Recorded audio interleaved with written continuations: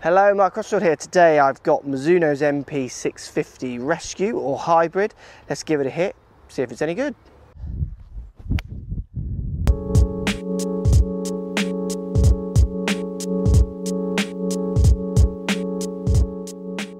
So Mizuno MP650 Hybrid or Rescue. So this club is their better player club in effect. I mean, this one, when I look at it, it looks like a black version of the old CLKs, for anyone who remembers the CLK out there.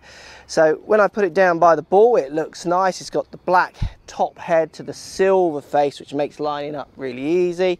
It's a cute little size. It's not the biggest hybrid in the world.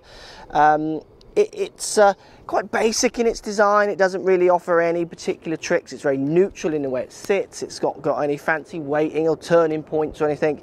It's just a good looking, well made, neutral sitting Rescue. Let's give it a hit, see what it feels like. So putting it down by the ball looks great. This is the kind of hybrid I could use. This is a 22 degree hybrid, so should get a bit of launch. See how it feels.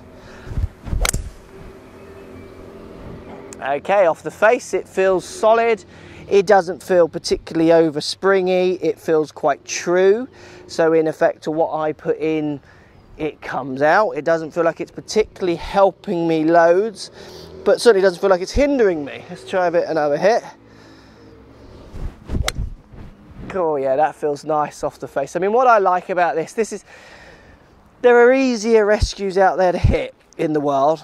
But what I like about this one, it's got no offset, so it sits lovely. So many Rescues have hideous amounts of offset and the thing sits closed. This one sits lovely and neutral. It's not the smallest head in the world, but it's certainly not the biggest. So it could, you know, this club could appeal to an array of golfers, but really, you know, I would say you've got to be knowing a little bit about what you're about to be hitting this one. Let's give it another hit. But certainly no problem getting that to launch and go in the air.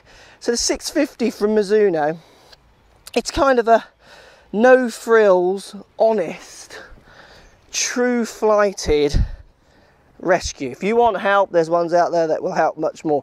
If you want super low penetration, I think there's ones out there that will go low.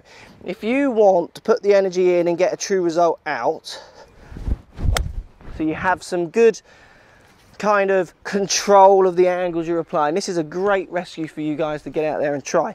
MP650 reminds me of the old CLK, just in a black rather than the older blue versions. Let me know what you think, guys, if you hit this club or not. Post comments down below. Love to hear what you've got to say about this one. Mizuno's MP650. Thanks for watching.